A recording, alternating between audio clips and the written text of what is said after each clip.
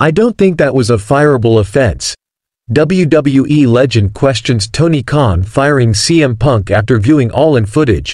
WWE Hall of Famer Booker T has shared that he doesn't think Tony Khan made the right call by firing CM Punk after the 2023 All-In incident. The five-time WCW World Champion came to that conclusion after seeing the Wembley footage that AEW released on Dynamite last week.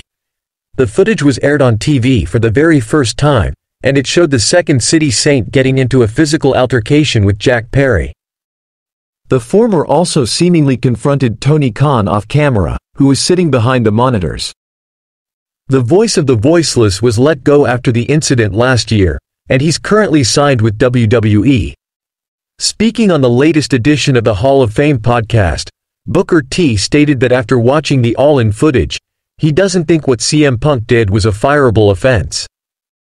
The wrestling legend explained that he's also been involved in a couple of fights backstage in the past.